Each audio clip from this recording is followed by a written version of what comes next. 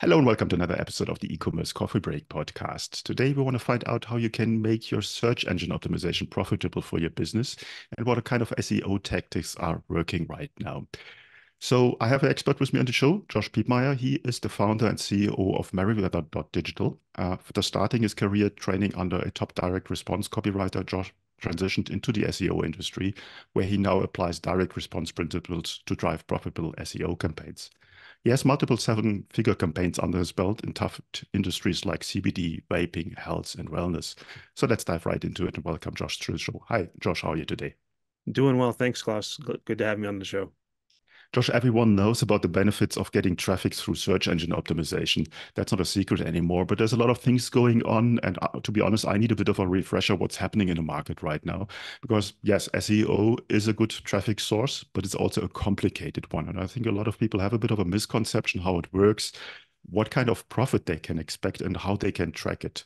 So give me a bit of an idea what's happening right now, are we standing in 2024 with search engine optimization? Sure thing. Well, and so right now, at the time of recording, sort of in May 2024, we were just recently hit. A lot of stores were hit with some algorithm updates. Actually, stores came out on top for the most part, but there's been a lot of algorithm updates happening. AI is rolling out into search engines. People are using AI for content. So there's a lot sort of up in the air, a lot of questions around where are we right now? How do we use AI? Is SEO even worth investing in? Or is it sort of dying out, right? And so I'm happy to get into it. We could go off into any one of those directions, but there is a lot of uncertainty, but there's also a lot of opportunity. And so I'd really like to talk about some of that opportunity and then maybe get into how do you track it, because that's really important, right? When you're trying to invest in something, I think one of the most important things that I've heard from a lot of brands is they don't know how to track the return on investment. So how do we do that? And happy to get into that too. Yeah, makes sense. Let's start with the tracking before we go into broader strategies. So my question is how actually can you set up a good way to really see what's paying off from, I don't know, content marketing, technical SEO?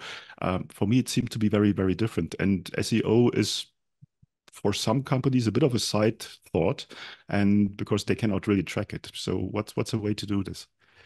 Yeah, so there's a few ways, right? And they vary from simple to very technical, right? Let's just start with simple because I think that that's the missing piece right now with GA4 sort of happening and people are still getting acclimated to it. Mhm. A lot of what I hear is that, hey, a year ago, 6 months ago, probably a year ago at this point, I had a lot of visibility into what was working. I had a lot of visibility into which specific pages were generating revenue, were generating traffic, et cetera. And now I don't really know. So I think the first thing is just in GA4, if you go to, and I'll keep this high level, but like there's a landing page report. If you just go to engagement and then landing page, that report is like the new simple version of the reporting. So you can just Mhm. add a filter to that. And I'm not going to go through the very specific steps. We can at trafficlighttracking.com. I'll get to that in a second. I'll give you all of the steps on how to do that, all that kind of stuff. If anybody who's listening to this right now wants to just sort of reach out to me on LinkedIn and be like, what was that report again? I'm happy to send you a loom or something. But the short version is that landing page report under the engagement section of GA4 is going to be your new go-to report for figuring out like which pages are actually driving revenue from SEO. And that's going to be the high level overview. Obviously, we can get more complicated with it, right? And that's something I do at trafficlighttracking.com. Again, just because there's multiple layers of complexity here. And so if you want to get more detailed about, okay, how much of this revenue is coming from the actual SEO campaigns and how much of it is people that just saw an ad and then like searched for us online, there's a lot that you can do with that. But just to keep it high level, the number one thing you want to look at to see is SEO driving an ROI right now is that landing page report. Mhm. So what I hear from you, Google Analytics, GA4, the not Hmm. so new version anymore, Correct. is your main tool. I think a lot of people, and that includes me, after, I don't know, 15, 20 years of the old version, it was a bit of a tough step to getting into GA4 because it's so, so very different. Now, Hmm. from the strategy on how to generate the traffic with search engine optimization, and you mentioned a couple of things, content marketing, AI. What's a way to get started there if you haven't yet done yet? Yeah, well, so I think that there is a couple of different steps here, right? the first thing is to realize what the priorities are. And especially in e-commerce, right? Like I have a background. I worked in B2B and SaaS content marketing for a while, and you can get very high converting blog pages with SaaS companies. And that's true to an extent in e-commerce as well. Blog pages can actually convert much higher than most people think they do. But ultimately, like the number one pages that you want to rank are going to be your product pages or your shopping Mhm. pages, your category collections, et cetera, you know? And so the first thing you want to do is just kind of take a look at those pages and say, like, what is this thing, right? What is the product that I'm trying to sell, and how do I optimize it around what people are searching for? So, what I see is somebody, let's say it's I don't know, a CBD company, and they have their puppy pain relief, CBD chews. Well, people aren't looking for puppy pain relief chews. What they're looking for is CBD chews for dogs, right? And so if you take a look at your pages and you just sort of keep that in mind, um, as you're creating the copy and the content on those pages and you sort of weave that into the copy, that's a good starting point. Now, in today's sort of environment, that's not going to be enough to really get you ranking number one and crushing it, Mhm. but that's a really good starting point. And once you do that, Google will start to recognize, hey, this site is about CBD and for dogs. And then they'll eventually start to send you impressions and things like that. And then once you hire or you bring somebody in who knows SEO really well, then you're going to have a really stable base foundation where Google says, oh, you've been about this for 5 years. Cool. Now you have those last little tiny tweaks, and we're going to put you to the top of the search engines much more quickly. Right. So I think if you're just starting out, just having in mind when you're building out your site, the copy and the content, what is somebody actually searching for who doesn't know my brand yet? Because those are ultimately going to be the most valuable visitors. That's how you get new customers, right? Mhm. How do you deal with e-commerce stores that have a high number of SKUs, a high number of products, or just a very fast pace in changing products? Because obviously Google needs some time to index and to bring it really into the rankings. How does that work? Well, so it sounds like there's a couple things there. The first part is very large catalogs. Now, there's patterns here. Usually, if you have a very large catalog, either you have a very large, you're doing it all yourself, or you're sort of integrating with third parties, maybe you're a third party Mhm. marketplace, something like that. I'm going to assume that you're not a third party marketplace. And so we're just sort of talking about people that have built their own, like a big Right. catalog over time. Let's say like a Gymshark or something, that's relatively big, not huge.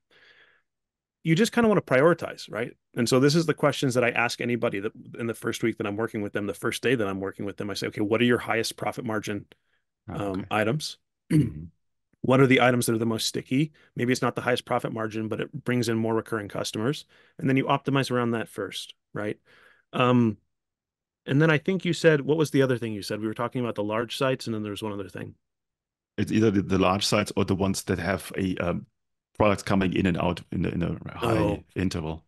yeah, so that happens a lot with clothing brands I see. Mhm. Seasonality, and so in that case, for clothing brands, I would recommend optimizing first around one or two core SKUs that are sort of perennial bestsellers. Often I find that these clothing brands have at least two to three of those that are really good. Maybe it's like a t-shirt that they sell often or a lightweight jacket that they sell all year round, anything like that. If you have a few things that you sell all the time, optimize around those first because that'll give you the stability that you're looking for.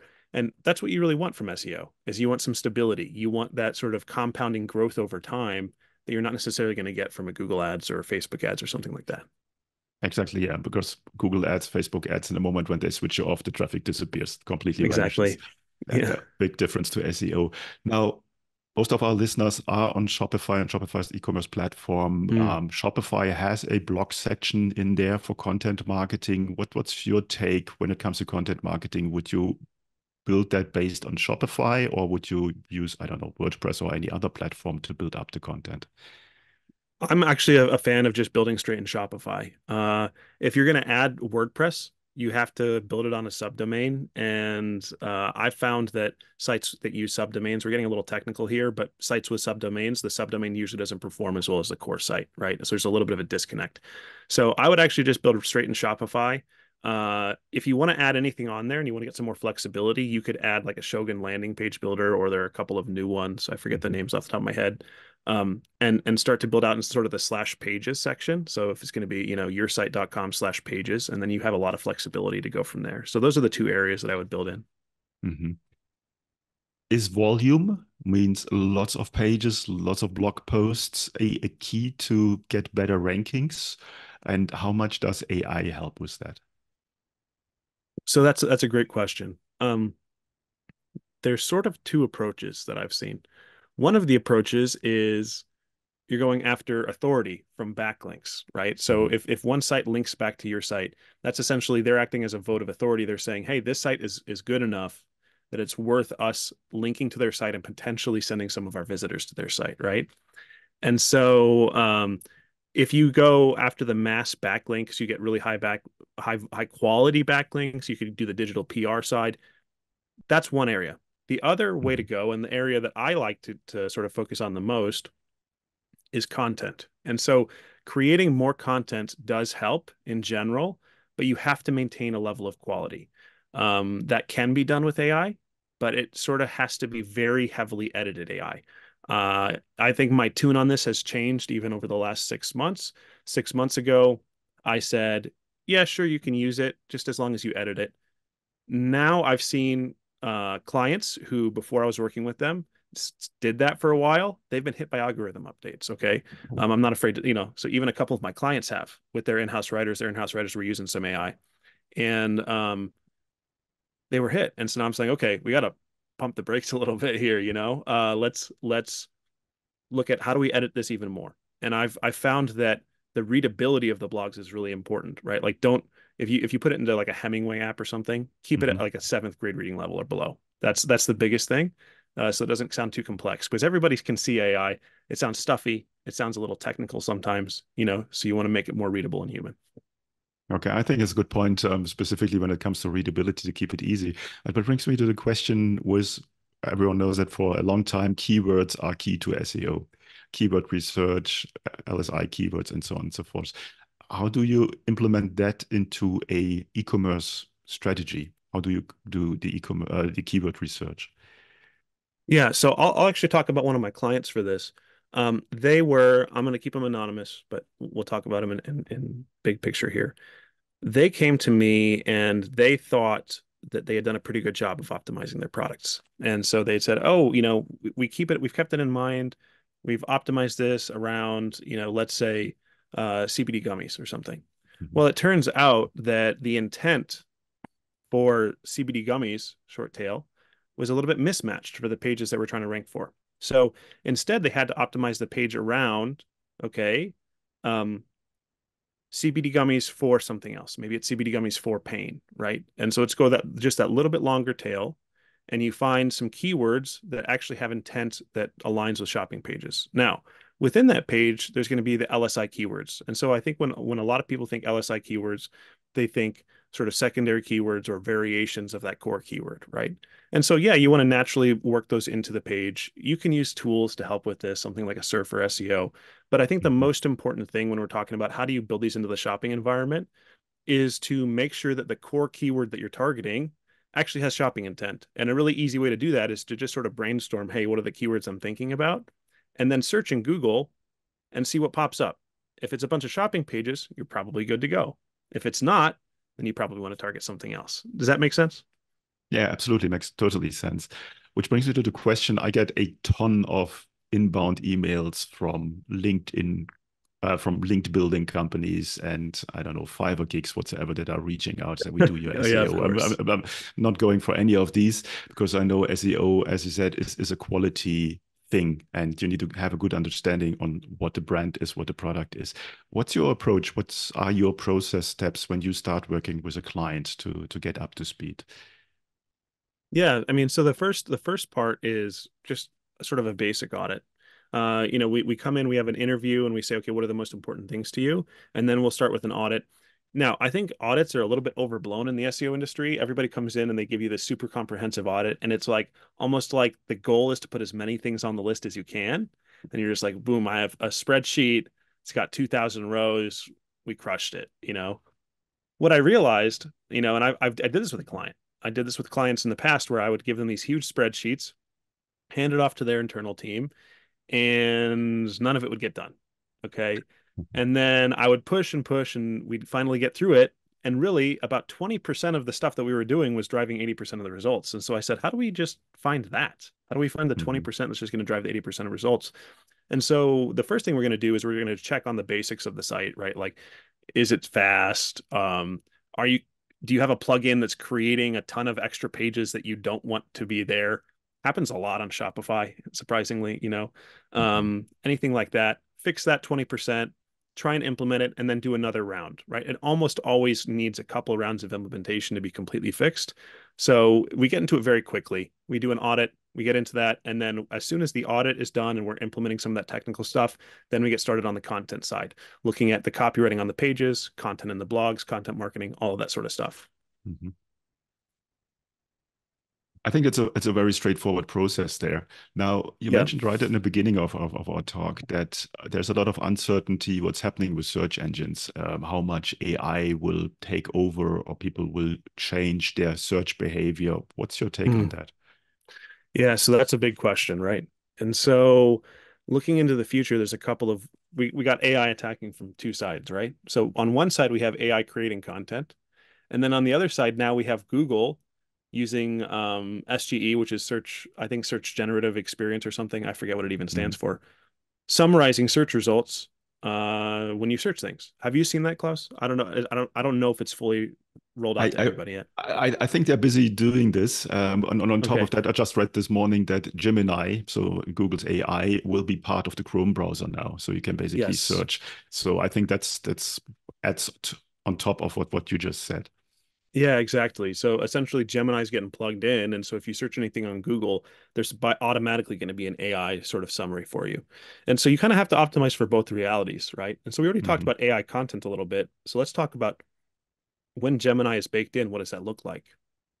Because if you just have sort of a summary of the search results up top, people are going to be clicking through to results less and less.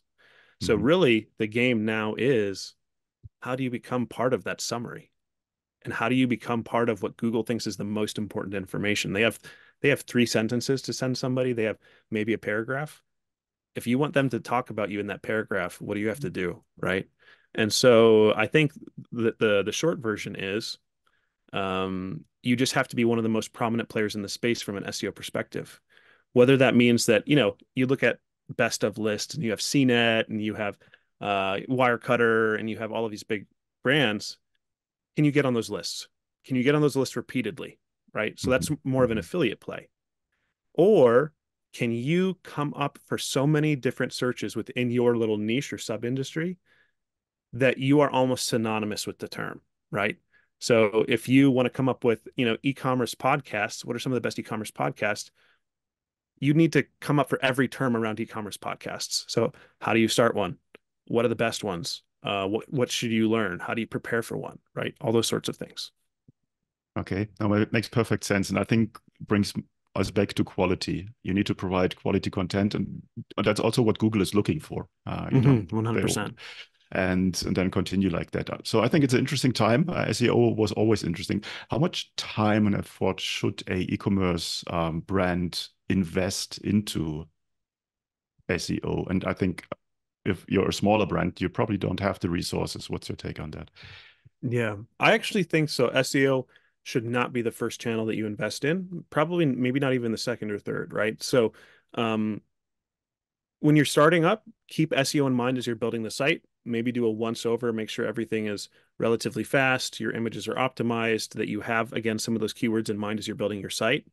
And then usually the playbook that I see happening is they get meta ads or some sort of ads on lockdown. Sometimes now it's turning into more of an affiliate play or maybe like, influencers. Then you make sure that you have the back end set up. So email, SMS, all that kind of good stuff.